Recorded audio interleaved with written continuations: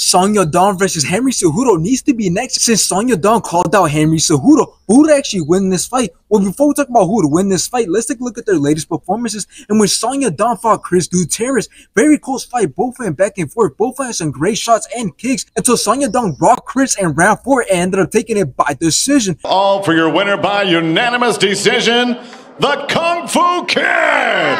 After this, Song Yadong went on to fight Peter Yan, in which Peter Yan showed that he's just way more skilled and experienced than Song Yadong, was way more accurate than Song Yadong, and Peter Yan ended up taking it by decision. Pelter! No mercy! Let's take a look at Henry Cejudo's latest performances, in which he fought Aljamain Sterling. Very competitive fight. Both of their striking, wrestling, and grappling was great, but Aljamain Sterling was outlanding Henry Cejudo and ended up taking it by decision.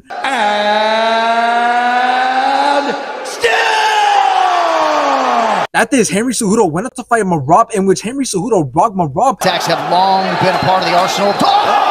But then Marab brought it back and dropped Henry Cejudo in round 1. Aljamain Sterling in the corner of Dwalis Willie landed a big right hand there. Marab then took control of the whole entire fight with his wrestling and grappling, landed some great shots in there as well, in which he even slammed Henry Cejudo in round 3, and obviously Marab ended up taking it by decision. By unanimous decision, Marab!